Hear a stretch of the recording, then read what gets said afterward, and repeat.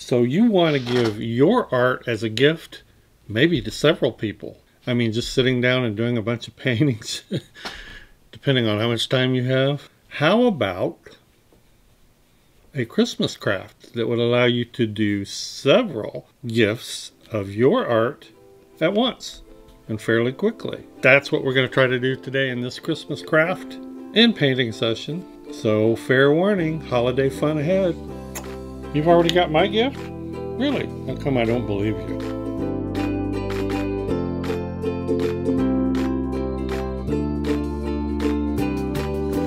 Alright, hello there all you minders. Hope you're gearing up for a great holiday season. This is The Mind of Watercolor, and my name is Steve Mitchell, and we're going to work on some painting that you can gift, maybe to a lot of people, without having to do lots of big paintings. Well, last year we covered the holiday Christmas card idea and you can see these little clear corners. You do your painting and you apply these corners, and then if they want to, they can lift this out and frame it. So it's a great way to make a Christmas card, maybe for a particular special person who's been wanting your watercolors. Oh, and by the way, I will link to this at the end of the video. You'll see a link to it. I'll also try to put it down in the description. This video was a year ago, so check it out if you want to try those. I see tons and tons of watercolor Christmas card videos out there, and there's some really good videos that you can go check out. Lots of great ideas for creating cards in watercolor. But I want to do something different. What about an ornament that is also like a framed artwork?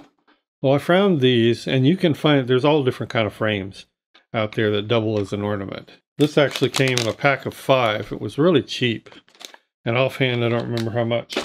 If I can find an Amazon link, I'll put it below. I actually got these on Hobby Lobby. It's just a chipboard ornament with a little tie at the top, piece of twine, and then on the back you can take the back out and put your watercolor in it, which is super cool. You know, there's no glass. It's like a little piece of mylar or cellophane. And again, these were not expensive. What I want to try to do in this video is show you how to make several of these quickly. And of course, we're going to use a favorite technique of mine, and that is spontaneous painting. Fantastic! Spontaneous painting. Now, what I have here is an Arches block. This is an Arches 9x12 block. And I want to take and do this edge to edge. I'm not going to put any tape.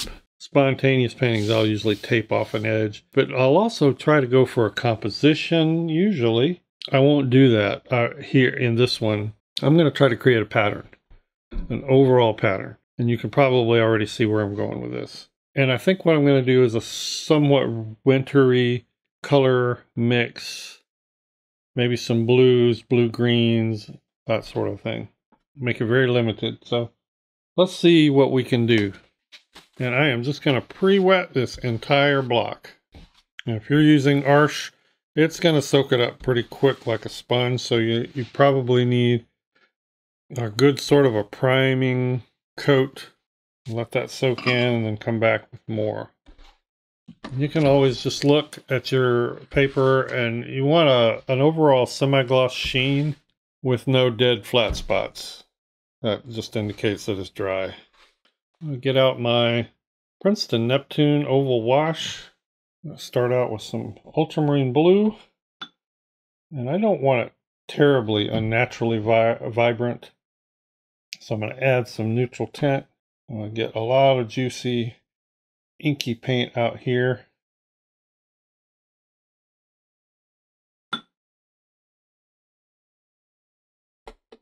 As I add these washes, I'm actually adding more water. So while I want that damp, I don't want it like super sopping wet.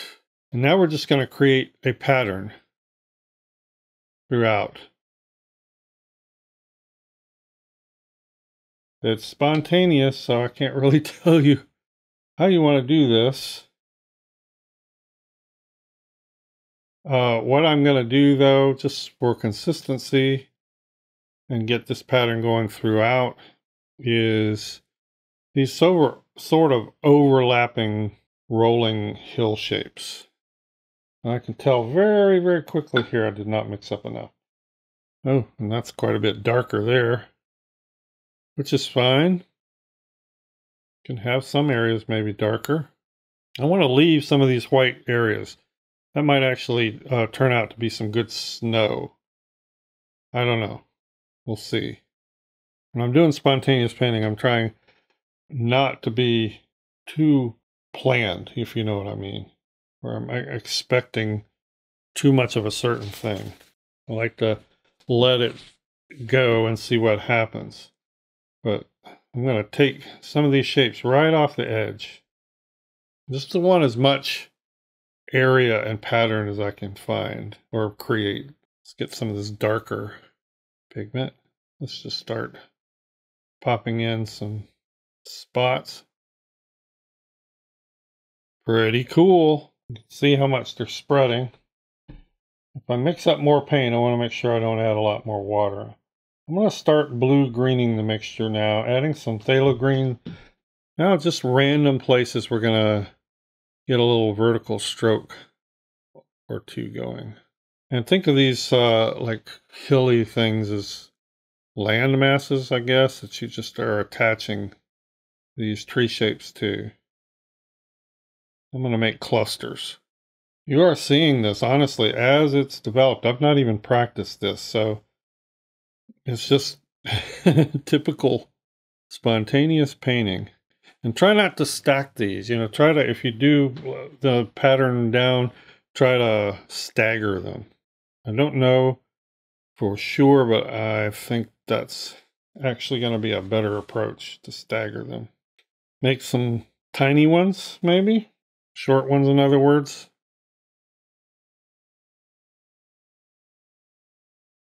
It's okay if you kind of fill in, you know, but make sure you leave some of these really wonderful, soft white spots. It's already dry up here. I'm getting a hard edge.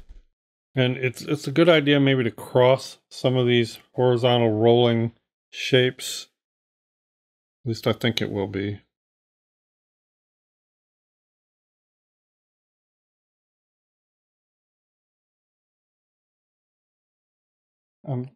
Take some of the Phthalo Green mixture, add a little more neutral tint to it, and gets just some really dark. And at the base of some of these tree shapes, just tap in some dark spots, just to give it a sort of a shadowy base.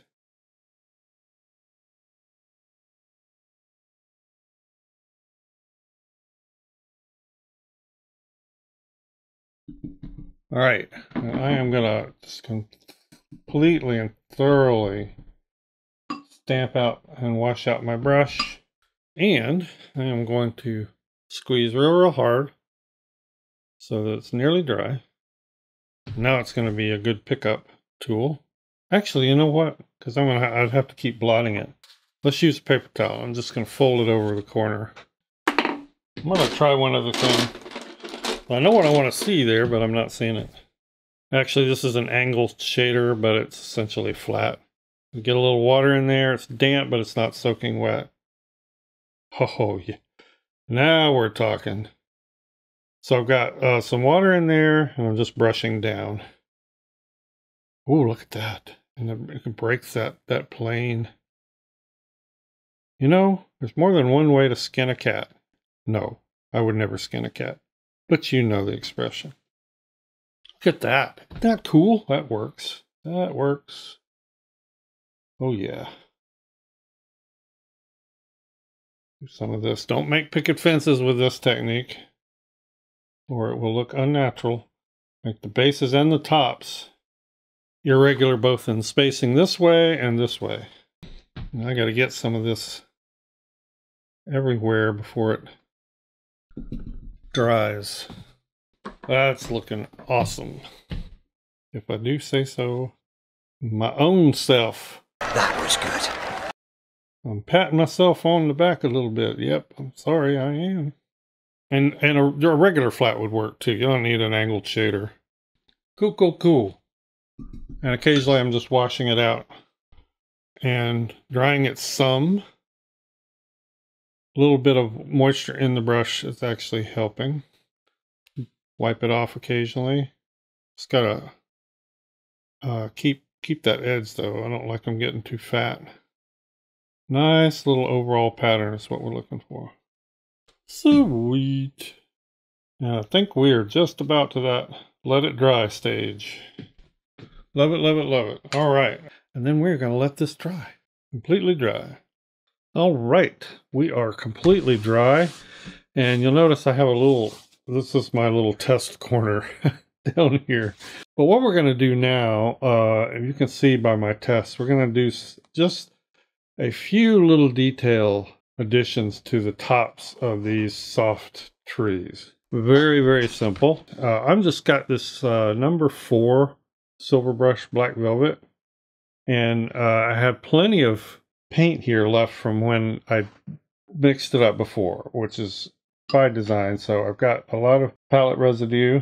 It had dried on my palette, which is actually a good thing because then I don't get my brush wet. And you want a fairly small brush. You could actually go smaller than this. And we're going to do the tops of these trees here. And so all I do is I just come down, almost like a dotted line, and go into that soft spot. Then just go back up here, and I'm going to dry my brush a little bit. Swish, swish, swish, almost in a Z. Few little dots. Do that again. Swish. I want my brush drier because I want a little bit of dry brush action here. Right into that tree top. Okay? Just as simple as that. You can do whatever you want. I'm just showing you what I have done and what is making the technique that I've done. If you want to, in some of the lighter spots, here you can add a bit of a tree trunk. Just like that. That's dark, so let's get a little bit darker paint.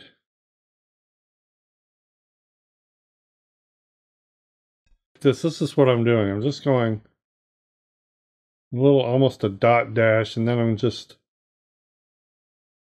get my brush, swish back and forth like that. That's all I'm doing. Practice it on dry paper or on a scrap paper if you want to. Just going to go through. I want to do that with all of these. Go down as far as you want. I mean, you know, it's your piece. You do what you want. You can add a few straight ones with very sparse, almost no side bows, or no side bows at all. Looks kind of good, actually, just to have a few barer ones. That is the technique. I'm not going to take you through every tree. I just want to show you what I'm doing.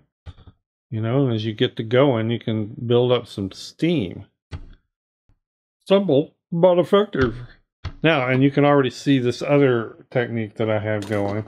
So first I tried a silver marker. I didn't like that. I think what works best is this Jelly Roll. I used the Jelly Roll 10, which is the bold. What I'm doing is next to some of these things that we did in the wet and wet, you know, where I picked up the paint, I'm just actually going beside those or in those. And again, I'm using this little dot dash streak.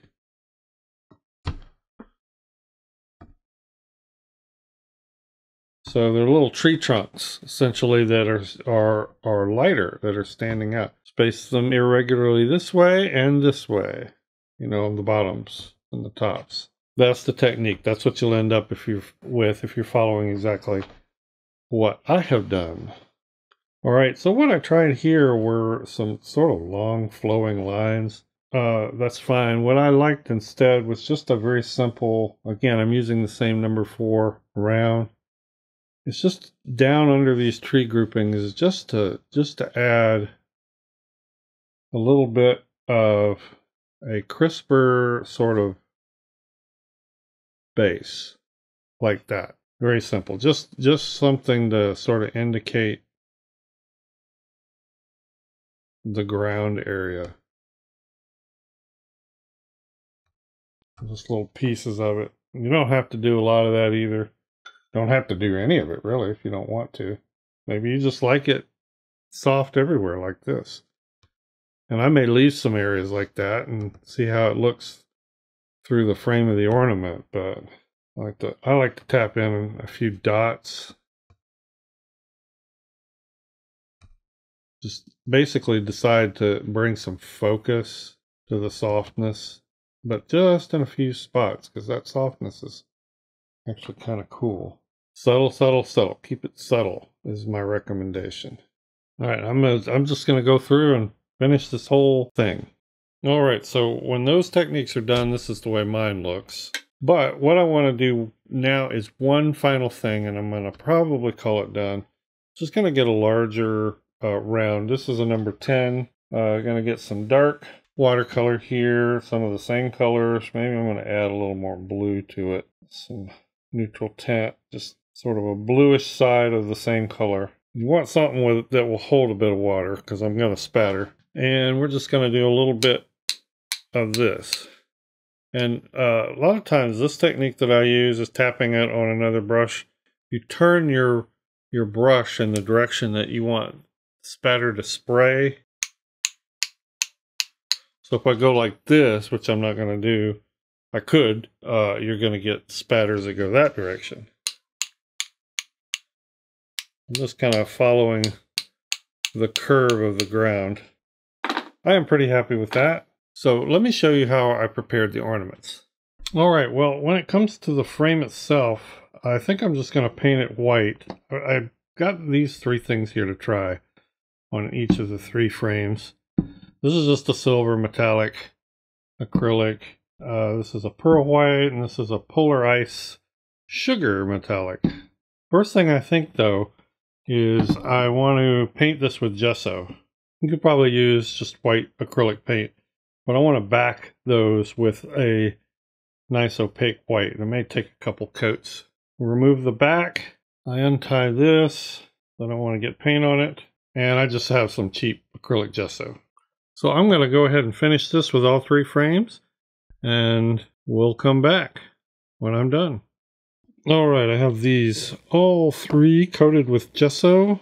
Once again, you could use white acrylic if you want to. This is not perfect coverage. This is 2 coats.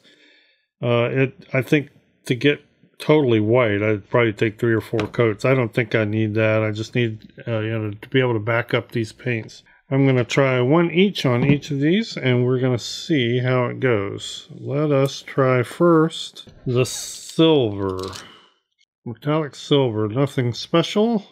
I suspect I'm going to like one of these better. This is the Polar Ice Sugar Metallic. It's got these, I don't know if you can see it, it's got these like grains in it. Very kind of sandy and granular. And I think this is probably going to be the ticket right here. A little hard to see in this light on video, but it's got a metallic sheen, kind of more of a pearlescent kind of a sheen. And I'm just curious how it looks on top of this silver. Looks good. I'm going to do it. I mean, there's all kind of things you could do. You could douse these things in glitter if you want to.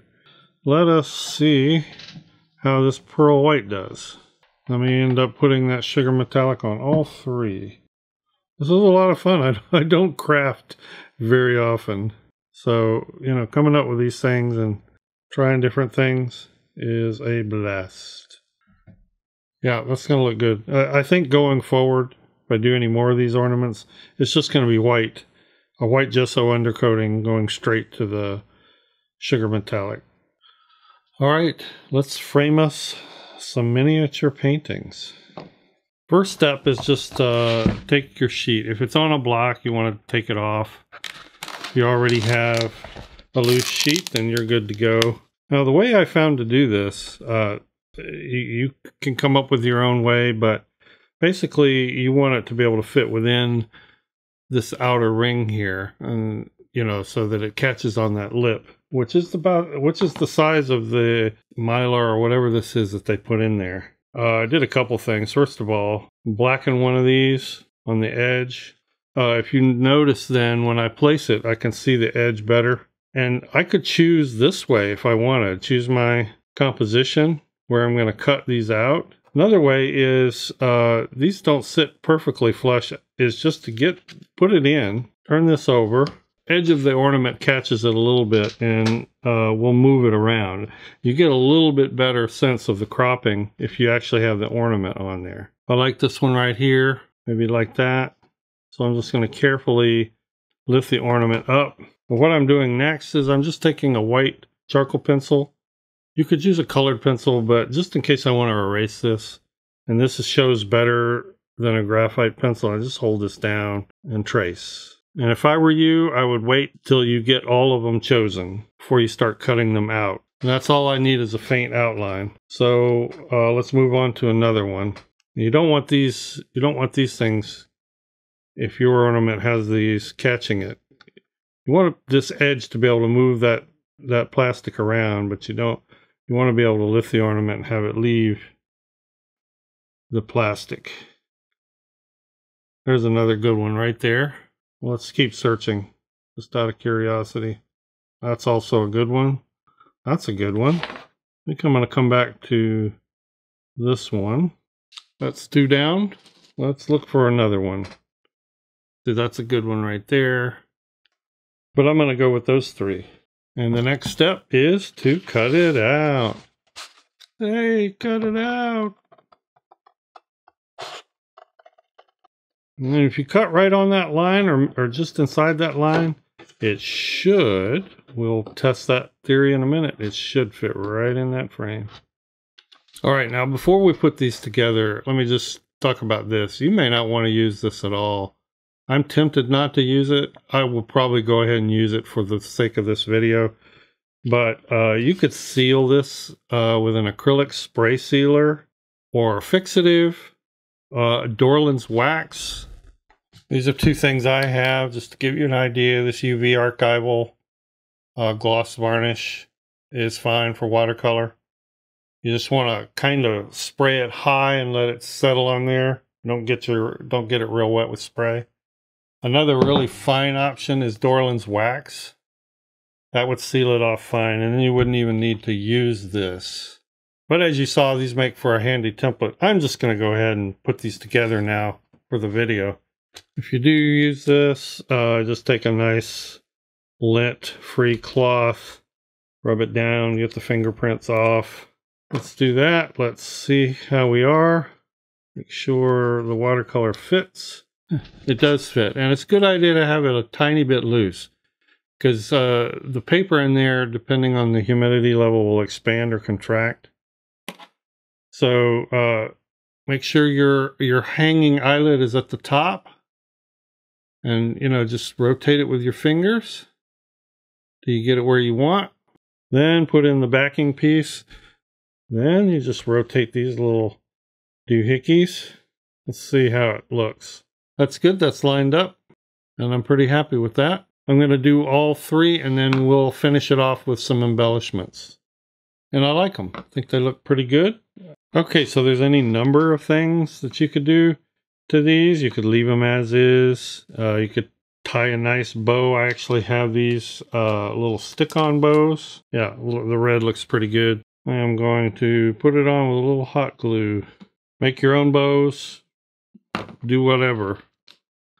Then I've got these little snowflakes. I thought maybe I would add a couple. I need a little riser for that one. For some reason I want to put these off to the side.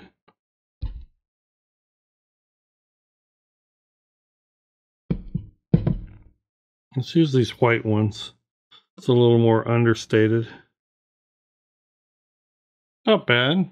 These are both white sparkly ones. Just wanted to see how that worked. That's sort of an understated way.